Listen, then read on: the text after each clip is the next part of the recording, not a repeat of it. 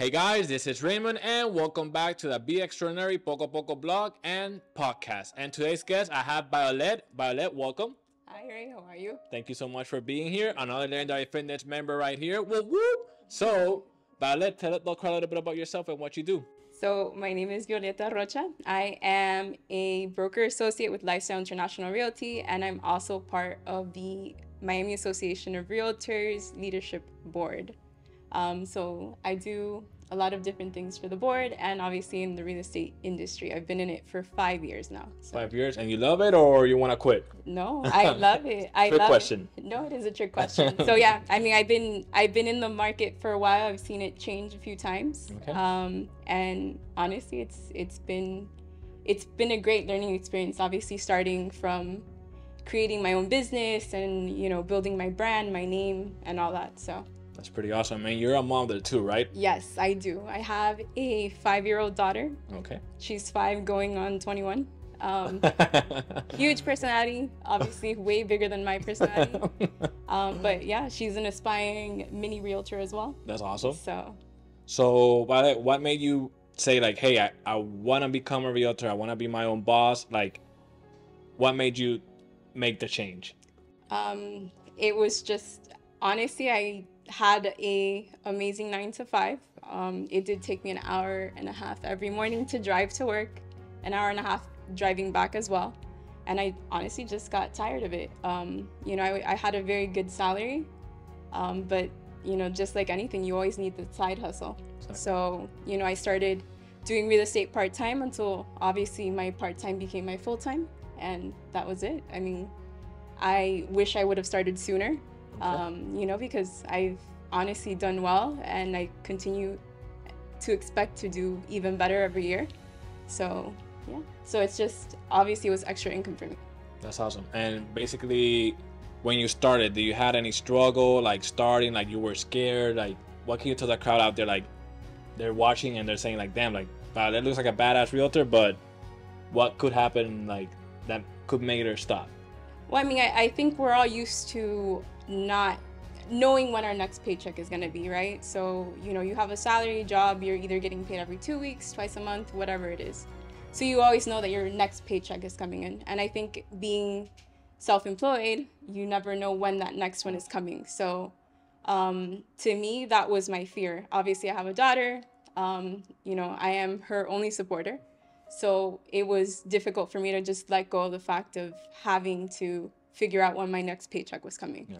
But then it also pushed me to do better and more, because that way, I created my savings account and all that stuff, that now I have this cushion where I know where it's coming from, and I push myself to make sure that I close every month.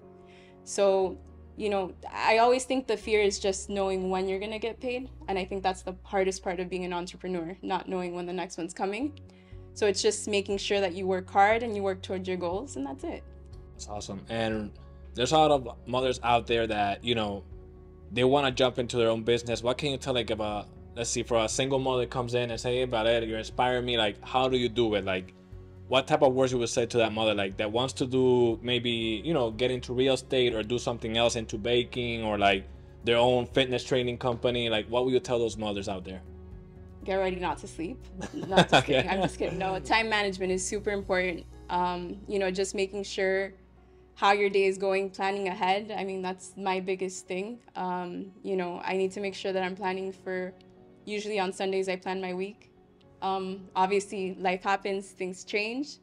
So there's always room for, wiggle room as far as schedules changing. But planning out as much as you can and going from there.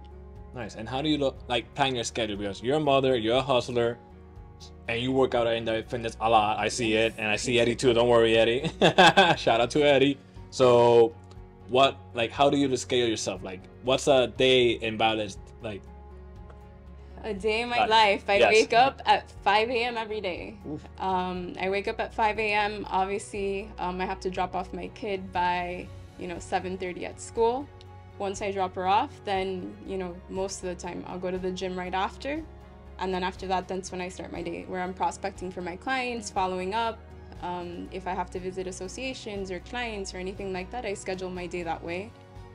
Then I go ahead and I pick up my kid, do homework with her, and then after that, then I continue to work. So a lot of my days basically revolving around my kid and her schedule, you know, because obviously I do work a lot.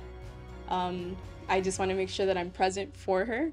And, you know, once she goes to bed, I continue to work until I'm done doing what I have to do and to start over again the next day. So your phone never shuts off. Like it's always 24/7. A client 20. calls you at 10 p.m., 11 p.m. Hey, I like that house. Yeah. Let's go see it tomorrow at 7 a.m. or 8 a.m. I don't know how that schedule works for realtors, Listen, 8 a.m. is when the lockbox is open. The other day it happened to me. I was showing at 7:30 in the morning, couldn't get in.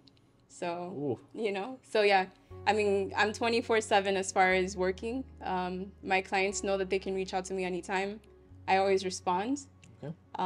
You know, whether it's text, email, you know, anything like that. I'm always there, and that's just what I do.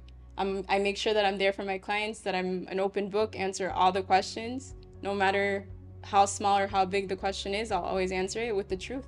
Yes, you'll always find a way to like take care of your clients, because a lot of people don't get it. Like you can have, like me for example, I have that little camera. You can have the best equipment, but you don't have good customer service, you're not gonna go anywhere. No. People love to see great customer service and results, good results. You can do both, but some people think because, for example, if somebody is behind a big company, the biggest company in the United States of realty, for example, but their customer service sucks, it doesn't matter, right? Right.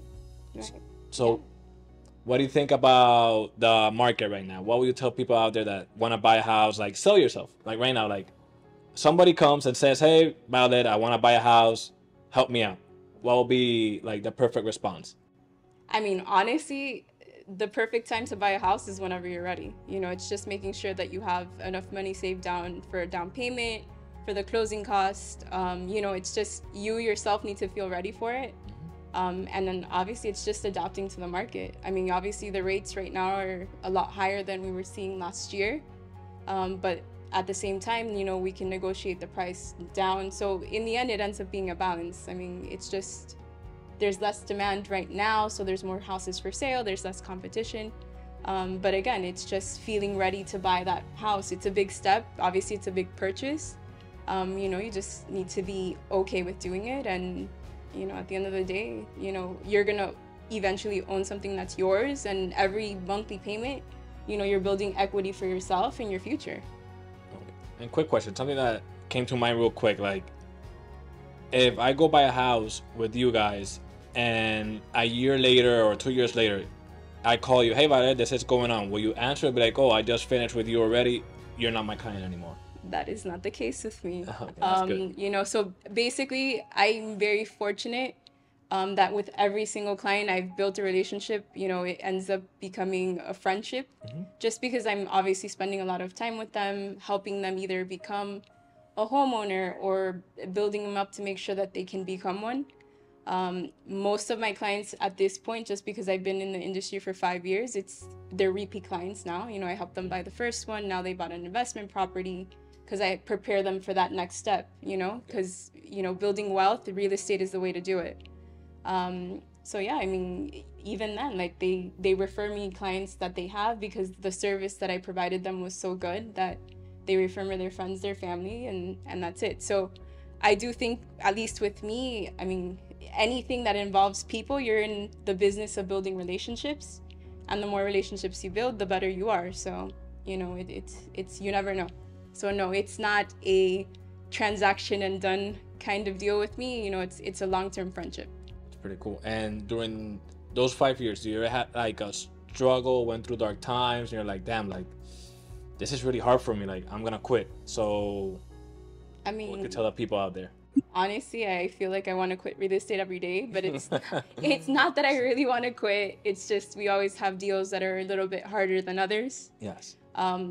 You are always going to learn something new in this industry. But I do think that the main thing, and in order to survive real estate, it's to become adaptable. So, you know, whatever it is that the market is pointing towards, you just need to make sure that you become a master of your craft and learn how to overcome those obstacles. And at the end of the day, I mean, it's part of being an entrepreneur. You need to learn how to overcome whatever is coming your way. That is correct, because me too, like people think, oh, Mr. Poco a Poco is perfect. No, I'm not perfect. I went through dark times and I'm right here, like, you know, every day that you wake up is a blessing. So guys, just keep going, because everything, like, at first you don't want to hear it. At first you're like, oh, those just are words. But trust me, like, I said it to myself during my dark times, like, poco a poco things will always fall into place. I know I'm like a broken record, but hey, it has helped a lot of people out there. It could be simple words, but simple words can mean a lot. So Violet, like, if somebody will come and be like, hey, like, you inspire me, what will you tell those people that want to start their own business? Like, what type of motivational words will you tell those people? Hey, things right now might not look as you want it to, but poco a poco things will fall into place. What can you tell those people out there?